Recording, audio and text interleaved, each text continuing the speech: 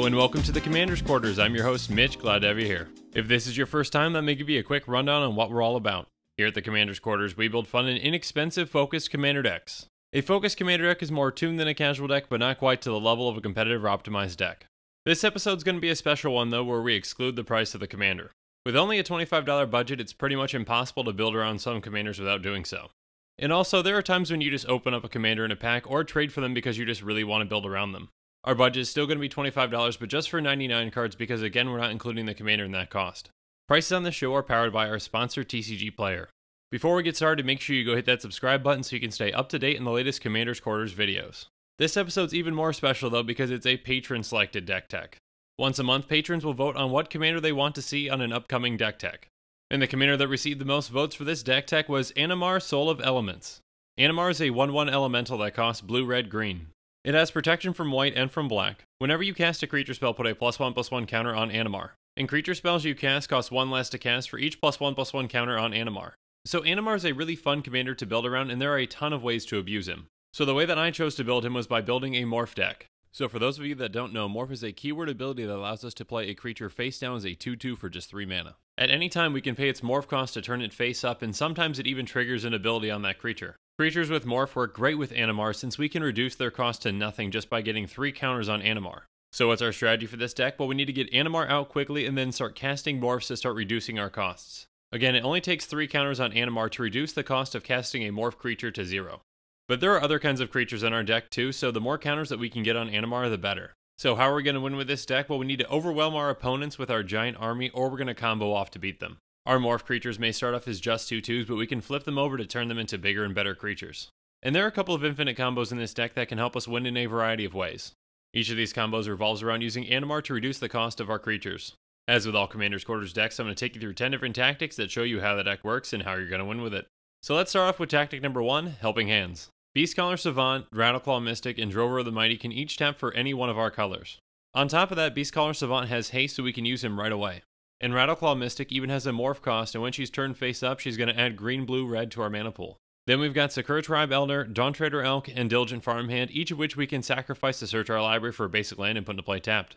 Elvish Rejuvenator, Farhaven Elf, and Yavimaya Granger are each going to go get us a land when they come into play. Elvish Rejuvenator is limited to just the top 5 cards of our library, but it can get any land. Whereas Farhaven Elf and Yavimaya Granger have to go get a basic land. On top of that, Yavimaya Granger actually has an echo cost, so unless we pay another 3 during our next upkeep, she's going to go straight to the graveyard. And finally, there's Fertilid, which comes into play with 2 +1/+1 counters on it. We can pay 1 and a green to remove one of its +1/+1 counters to search our library for a basic land and put into play tapped. Now you may have noticed that every single one of our ramp cards in this deck is a creature. The reason for this is actually twofold. When we cast them, we get to put a +1/+1 counter on Animar, and it's going to reduce the cost of our other creatures. And them being creatures themselves, their cost is actually reduced by the number of +1/+1 counters on Animar. Alright, so we've talked about how to set ourselves up by ramping and fixing our mana, but how do we set up the rest of our deck? Let's go through some of those ways in tactic number 2, Dress for Success. First up, we've got Trail of Mystery, which is going to help us in 2 ways. First, whenever a creature enters the battlefield face down, we're going to get to search our library for a basic land and put into our hand. And then as soon as we turn that creature face up, it gets +2/+2 until the end of the turn. Just a quick note, the reason that I'm saying face down creature specifically instead of morph is because we have a few manifest cards in this deck. But we'll get to those later. Then we've got Secret Plans and a Feta Runecaster, both of which pretty much do the exact same thing. Whenever we turn one of our creatures face up, we get to draw a card. On top of that, Secret Plans is going to give all of our face down creatures +0/+1. Next up, we've got Beast Whisperer, Primordial Sage, and Soul of the Harvest, each of which do pretty much the exact same thing. Whenever we cast a creature spell, we get to draw a card. We have over 60 creatures in this deck, so we're going to be drawing a ton of cards. And again, with those morph creatures, as long as we have 3 +1/+1 counters on Animar, we can cast them for free. So with the right setup, we can pretty much draw through our entire deck. And then we've got Garruk's Horde, which is going to allow us to play with the top card of our library revealed, and then if the top card of our library is a creature card, we can cast it.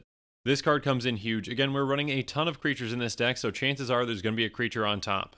Another card that comes in big for this deck is Tishana, Voice of Thunder. When Tishana enters the battlefield, we get to draw a card for each creature that we control, and on top of that, we're going to have no maximum hand size as long as she's in play. And since her power and toughness are each equal to the number of cards in our hand, she can be huge. Finally, there's Paradoxical Outcome, which is the only instant that we're running in this deck. Paradoxical Outcome will let us return any number of target non-land, non-token permanents we control back to our hand, and then we draw a card for each card returned this way. So we can use this defensively if we want to save our creatures from a wrath, or we can use it in order to draw a ton of cards. With Animar in play and a couple of counters on it, it doesn't take long for us to just throw a ton of morph creatures onto the battlefield. By returning them back to our hand, we can draw a ton of cards and then just recast them for free, making Animar even bigger. And if we have something like Beast Whisperer in play, then we get to draw even more cards when we're recasting them. So we've talked about some spells that help us dig deeper in our deck, but there are also some morph creatures that help us do that too. Let's go through them now in tactic number 3, Known Value. First up is Unblinking Bleb, which has whenever it or another permanent we control is turned face up, we can scry for 2. Now, while this technically doesn't give us any actual card advantage, scrying is going to help us fix our next draws so that we actually get the cards that we want. Then we've got Fathom Seer and Riptide Survivor, both of which are going to draw cards when they morph. Fathom Seer is going to draw us 2 cards, and Riptide Survivor will draw us 3 after we discard 2. Next up is Hystrodon, which will draw us a card whenever it deals combat damage to a player. When we're attacking our opponents with morph creatures, it makes it very difficult for them to determine who to block and what to block them with. Since they can't see what the creature is underneath, we could morph any one of them and it could be bigger than the creature that they're blocking with. This makes it very easy for us to get Hystrodon through at least once to draw us a card when we morph it. And then we've got Den Protector, which is the first creature that we've seen with Megamorph. Megamorph is pretty much the exact same thing as Morph, but when we turn them face up, they get a +1/+1 counter. In addition to that, when we turn Den Protector face up, we get to return target card from our graveyard to our hand. Again, Recursion isn't technically drawing a card, but it's still card advantage since we're getting a card back. So we've talked about ramping, we've talked about drawing cards and getting card advantage. What are some ways that we can actually get some pressure on our opponents though? Let's go through some of those in tactic number 4, Big Producers. First up, we've got Birdhatch Nantuko, which whenever it's dealt damage, we get to create that many 1/1 green insect creature tokens. Now, normally our opponents would avoid attacking into or blocking this guy with anything that's big. But since he has Morph, we can surprise our opponents with him and get a ton of insects. Selenite Hermit is another creature that we can morph for some value. When we turn it face up, we get 4 1/1 green Saproling creature tokens, and our Saproling creatures get +1/+1. Next up is Hooded Hydra, which when we morph it, we get 5 +1/+1 counters on it. And then when it dies, we get to put a 1/1 green snake creature token onto the battlefield for each one of those +1/+1 counters. And then there's Salt Road Ambushers, which is another great addition to the deck. Salt Road Ambushers has, whenever another permanent you control is turned face up, if it's a creature, put 2 +1/+1 counters on it. We're running a ton of creatures in this deck, and the vast majority of creatures are morph creatures. So with Salt Road Ambushers in play, we get to create even more value with those creatures morphing. And finally there's Forgotten Ancient, which isn't a morph creature, but it adds a lot of value to our deck. It has, whenever a player casts a spell, you may put a +1/+1 counter on Forgotten Ancient. And then at the beginning of your upkeep, you may move any number of +1/+1 counters from Forgotten Ancient onto other creatures. Again, with this deck, we're going to be casting a ton of spells in a turn. So this guy's going to get a +1/+1 counter not just from all of those spells that we cast, but all of the spells that our opponents cast too. And then we can redistribute those +1/+1 counters however we see fit during our next upkeep. This means that we can make threats out of all of our creatures if we want to, or just stack them up on one creature if we have to. And that creature can be Animar, and that's just going to reduce the cost of our creature spells even more. So we've talked about some tactics that help us go wide, but let's talk about going big in tactic number 5, big hitters. First up, we've got Primal Whisperer, which is going to get +2/+2 for each face-down creature in play. With the number of morphs that we have in this deck, this guy can get out of control quickly. On top of that, it's a morph creature, so we can surprise our opponents by flipping him up during combat. Next up is Sagu Mauler, which is a 6/6 with trample and hexproof, and it's only going to cost us 5 to morph it. But perhaps one of our biggest threats in the deck is actually Akroma Angel of Fury. Akroma has flying, trample, protection from white and blue, and she even has fire breathing. On top of that, we can cast her as a morph and then morph her for just 6. If we decide to hardcast her though, she can't be countered, but it's going to cost us 8 mana total. So we've talked about our own threats, but how do we deal with some of those things that our opponents are doing? Let's go through some of those ways in tactic number 6, counter service. First off, we've got Mischievous Quanar, which has a very unique ability. First off, whenever we turn it face up, we can copy target instant or sorcery spell and then choose new targets for that copy. But on top of that, we can pay 3 blue to turn it back to being face down. That means that we can keep using its ability over and over again. Then we've got Willbender, which when it's turned face up, we get to change the target of target spell or ability with a single target. Next up, we've got a couple of creatures that can just straight up counter our opponent's spells when they're morphed. Stratus Dancer is going to be able to counter target instant or sorcery spell. Silumgar Spell Eater will counter a spell unless its controller pays 3. And Void Mage Apprentice can counter any spell. But the best of our morph countering abilities has to go to Keru Spell Snatcher. When it's turned face up, we get to counter target spell and then exile it. And then we can cast that card without paying its mana cost for as long as it remains exiled. This card is great at helping take our opponent's best spell and then turning it back around on them. But what are some other ways that we can deal with our opponent's spells? Let's go through them now in tactic number 7, deal with it. First up, we've got Ice Feather Raven and Echo Tracer, both of which have pretty much the exact same ability when they morph. When they morph, we get to return target creature to its owner's hand. The only difference between the two is that Ice Feather Raven actually can't target itself. And then we've got Thousand Winds, which comes in huge for this deck in a variety of ways. When we turn it face up, we return all other tapped creatures to their owner's hands. So if one of our opponents has all their creatures tapped out and they're swinging at us, we can just return them all back to their hand. Or if we're set up to take advantage of it, we can actually just return all of our morph creatures back to our hand. Again, if we just have a couple of counters on Animar, we can cast them again for free and we can get value out of it. So Animar is going to get some more +1/+1 counters, and if we have something like Beast Whisperer in play, we can draw more and more cards. And then there's Dulcet Sirens, which has a very unique ability. Just by paying a blue and tapping it, we can make target creature attack target opponent this turn if it's able. This is a very good way to either put pressure on an opponent or to get rid of some troublesome creatures. And finally, we've got Enoch Survivalist and Antuco Vigilante, both of which pretty much do the exact same thing when they're morphed. When we turn them face up, they're going to destroy target artifact or enchantment. So we've talked about dealing with our opponent's cards, but we still have some tricks up our sleeve. So let's go through them now in tactic number 8, Life Circumstances. First up, we've got Misfire Weaver, which when it's turned face up, we get to give target creature we control hexproof until the end of the turn. This is just another great way of saving one of our creatures when they get targeted, especially Animar. Then we've got Jeering Instigator, which when it's turned face up, we get to gain control of target creature until the end of the turn, untap that creature, and it gains haste until the end of the turn. Now this ability only applies when it's our turn, so we're pretty much going to be using this to attack. Next up is Chromeshell Crab, which when it's turned face up, we get to exchange control of target creature and opponent controls with one that we control. We're running plenty of creatures in this deck that aren't necessarily very strong after they're morphed, so it's an easy choice to actually switch that creature with one of our opponent's powerful creatures. And then there's Riptide Entrancer, which when it deals combat damage to a player, we can sacrifice it and gain control of target creature that they control. Again, having a lot of morphs on the battlefield makes it difficult for our opponents to determine which creature to block, so it's very easy to get Riptide Entrancer to sneak through. And finally, there's Fortune Thief, which can save us in the most dire of circumstances. It has damage that would reduce your life total to less than 1, reduces it to 1 instead. So we can keep this card face down to keep it safe, and then flip it up when we need to. So we've talked about how to prevent us from losing the game, but what are some ways that we can win the game? Let's go through some of those ways in tactic number 9, Combo Meals. Brine Elemental and Vesuvian Shapeshifter are both pieces of what's called the Pickles combo. Brine Elemental has, when it's turned face up, each opponent skips his or her next untap step. And then Vesuvian Shapeshifter has, when it enters the battlefield or is turned face up, we can choose another creature on the battlefield. And then if we do that, until it's turned face down, it becomes a copy of that creature and it gains, at the beginning of your upkeep, you may turn this creature face down. So basically, when we turn Vesuvian Shapeshifter up and make him a copy of Brine Elemental, it's going to make everyone skip their untap step but us. And then at the beginning of our upkeep, we can turn it back face down and then do the same thing over and over again. Basically, unless our opponents can deal with one of these creatures, they're not going to have an untap step for the rest of the game. And then there's Cloud of Fairies, which when it enters the battlefield, we get to untap 2 lands. Peregrine Drake is very similar, but in a bigger way, we get to untap 5 lands when it comes into play. The next piece of this combo involves Temur Sabertooth. So with Peregrine Drake, it's actually very simple. When we cast it, we get to untap 5 lands. Now, most of the time with Animar in play, we're going to have a lot of counters on it, so that cost is going to be reduced to just a blue. So we're basically just going to pay 1 mana to untap 5 lands, generating 4 extra mana. Then we can just use 2 of that mana to return Peregrine Drake back to our hand with Temur Sabertooth's ability. Then we can cast it again and again and again, generating infinite mana and infinite enter the battlefield triggers. Cloud of Fairies can also work like this, but since it only untaps 2 lands, we have to have lands that actually tap for more than 1 mana.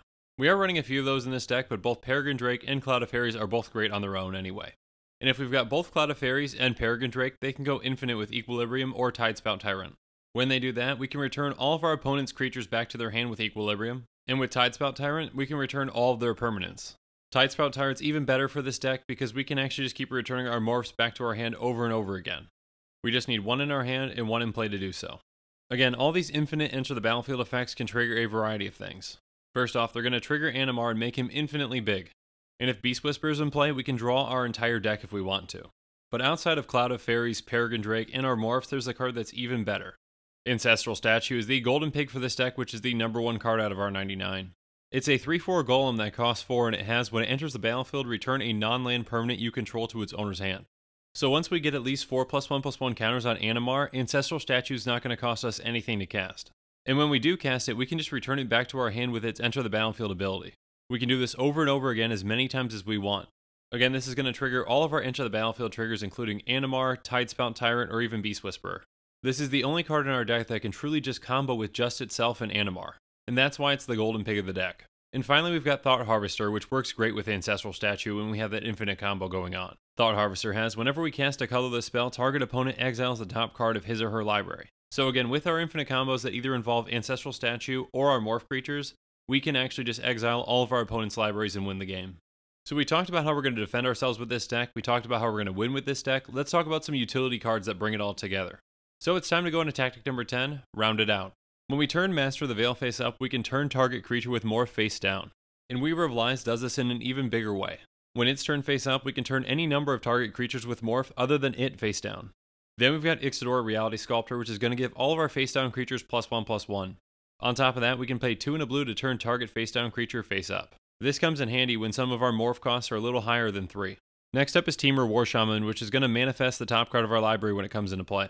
Manifesting is when we put the top card of our library onto the battlefield face down and it's a 2/2 creature. Then it has whenever a creature we control is turned face up, we can have it fight target creature that we don't control. This is just a really good way for us to take out some of our opponent's creatures. Then there's Whisperwood Elemental, which has, at the beginning of your end step, manifest the top card of your library. And then at any time we can sacrifice him to give all of our non-token creatures we control when this creature dies manifest the top card of our library. So not only can this guy get us more and more creatures onto the battlefield that are manifested, but it can also protect us from wraths. Now it won't actually save any of our creatures from that wrath, but it's going to give us some value when they die. Finally there's Ixidron, which is kind of a wrath in itself. When Ixidron enters the battlefield, we get to turn all other non-token creatures face down. And then his power and toughness are each equal to the number of face down creatures on the battlefield.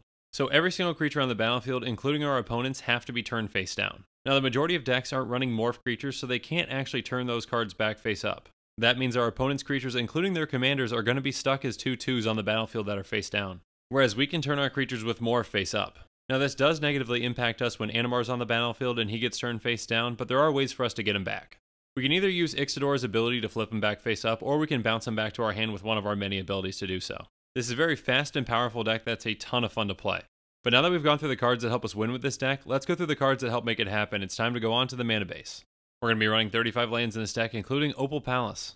Opal Palace can tap for a colorless, or we can pay 1 and tap it to add 1 mana of any color in our commander's color identity. And if we spent that mana to cast Animar, it's going to enter the battlefield with a number of +1/+1 counters on it equal to the number of times that we've cast it from the command zone. Basically, this land is just very good at helping us set up Animar to reduce the cost of our creatures without having to cast any additional creatures to do so.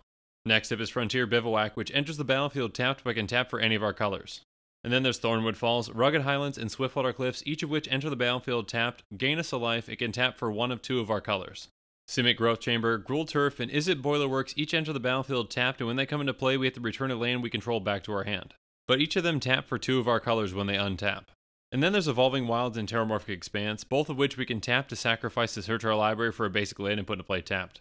Next up is Bant, Grixis, Jund, and Naya Panorama, each of which can tap for a colorless, or we can pay 1 to tap and sacrifice them to search our library for 1 of 2 of our basic lands. Then there's Warped Landscape and Terminal Moraine, both of which can tap for a colorless mana, or we can pay 2 to tap and sacrifice them to search for any basic land and put into play tapped. Finally, we're going to be running 19 basic lands. 10 of those are going to be a forest, 7 will be an island, and 2 will be a mountain. Alright, now that we've gone through every single card in this deck, let's do a quick price check. Just a quick reminder that our deck costs are calculated using TCG player optimization, optimizing with even heavily played and damaged cards because those cards need a home too. The average Animar EDH rec deck is going to set you back $80.93, so let's see how we compare to that. Our deck is going to be much more affordable, coming in at only $24.98. Again, all Commander's Quarters decks are built to be tuned and focused within that $25 budget, but there are always ways that we can improve on them. Let's go through some reasonable upgrades now to see what some of those ways just might be. First up, there's Vizier of the Menagerie, which is going to cost you $2.93. It's a 3/4 Naga Cleric that costs 3 and a green. It has, you may look at the top card of your library. You may cast the top card of your library if it's a creature card. And you may spend mana as though it were mana of any type to cast creature spells. This is just a better version of Garruk's Horde and a great include in this deck. Next up, there's Slate of Ancestry, which comes in at $1.99. Slate of Ancestry is an artifact that costs 4 and it says, pay 4, tap it, and discard your hand, draw a card for each creature you control. Again, we're going to have a ton of creatures in play, so this card just helps us dig through our deck very quickly. Then there's Prime Speaker Zagana, which comes in at $2.04. Prime Speaker Zagana is a 1/1 Merfolk Wizard that costs 2 green, green, blue, blue. It's going to enter the battlefield with X +1/+1 counters on it, where X is the greatest power among creatures that we control. And then when it enters the battlefield, we get to draw cards equal to its power. Again, with this deck, Animar can get huge very quickly, so Zagana is going to draw us a ton of cards. Next up is Deathmist Raptor, which comes in at $1.25. Deathmist Raptor is a 3/3 lizard beast that has Death Touch and costs 1 green, green. It has, whenever a permanent you control is turned face up, you may return Deathmist Raptor from your graveyard to the battlefield face up or face down. And then it has Megamorph for 4 and a green. So if this card is ever in our graveyard, it's very easy for us to get it back onto the battlefield with this deck. Next up is Azuri Claw of Progress, which will set you back $8.76. It has, whenever a creature with power 2 or less enters the battlefield under your control, you get an experience counter. And then at the beginning of combat on your turn, you can put X+1/+1 counters on another target creature you control, where X is the number of experience counters that you have. So with this deck, we're going to get a ton of experience counters with all of our 2/2 morph creatures that come into play. Finally, there's Shaman of the Forgotten Ways, which costs $4.11. It's a 2/3 human shaman that costs 2 and a green. It has tap to add 2 mana and any combination of colors to your mana pool, and spend this mana to only cast creature spells. It also has Formidable, so that's an ability that we can only activate if we control creatures that have a total power of 8 or greater. Its formidable ability is pay 9 green, tap, each player's life total becomes the number of creatures he or she controls. With this deck, we're able to get a ton of creatures out onto the battlefield in the blink of an eye. So in the right situation, activating this ability can just straight up win us the game. And with that, our show is coming to a close, but I really just want to hear about what you guys think about this deck, so why don't you let me know in the comments below. When you're buying decks like this one, or just individual cards, make sure you're using that TCG Player link in the description below. Not only will you be getting great prices on TCG Player, but you'll also be supporting this show because they sponsor us. And make sure you're following us on Twitter, Facebook, and Instagram to get some early hints on who the next commander just might be. And you might have heard that we have the Close Quarters gameplay series coming up as well. So especially make sure that you follow us on Instagram, because I'm going to post some behind the scenes shots on there. Links to all the Commander's Quarters social media can be found in the description below. Also in the description below is a link to the Commander's Quarters Patreon page, and I just want to say a quick thank you to the patrons who have subscribed so far. There are many benefits to being a patron for the Commander's Quarters, including being able to vote on future commanders for deck techs. There's even a general level tier where you get your own personalized deck tech dedicated to you. If you enjoyed this deck tech, please like it and subscribe to the channel. And while you're at it, check out some of our other Commander excluded budget deck techs and super budget episodes. Alright, that's all for me today. Thanks again and have a good one.